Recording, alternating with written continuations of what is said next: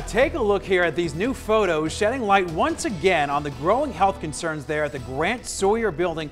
This time you could actually see two people wearing what looks like hazmat suits. That's right. We have been telling you about these mold and dust issues for months now. 13 Action News anchor Leslie Marine is live from there tonight, getting answers from the state in a story that you asked us to investigate over and over again. Leslie.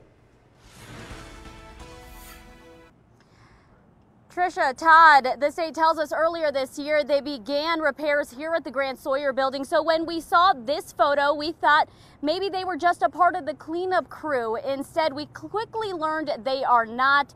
We are hearing stories tonight from employees who are once again concerned about their health. Mold, no AC, pigeon droppings, and now people walking into the Grant Sawyer Building wearing what look like hazmat suits. When I saw those pictures that somebody had taken of the hazmat, I thought, I think you people need to see this. Since the beginning of the year, the state claims they have started day and night repairs of the Grant Sawyer Building. So why now is this photo being taken? Fix it, repair it, but do you have to make it worse in the process? Richard McCann doesn't work inside the Grant Sawyer Building, but he represents officers who do. They say it's employees you see in the photo, because the work being done during office hours is only making things worse. Tearing up the roof, they're tearing up ceilings, all this crap is coming down onto people. Things have gotten so bad that now the Secretary of State's office is moving out of the building. The state confirming to 13 Action News the move is due to ongoing maintenance and resulting health concerns with the building that have negatively affected the SOS employees. People are sick. People are deathly sick.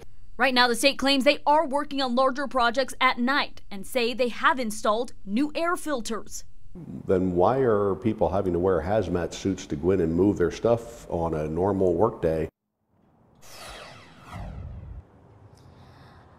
Well, as you just heard, there are a lot of concerns from employees about this building. But coming up at 6 p.m., what the state says a doctor found once he was sent inside the building to test the air. Reporting live, Leslie Marine, 13 Action News. Leslie, thank you. And we looked into this after a viewer reached out to us. As always, if you have a problem you would like us to check out, just send us an email to 13investigates@ktnv.com and please include your name and phone number.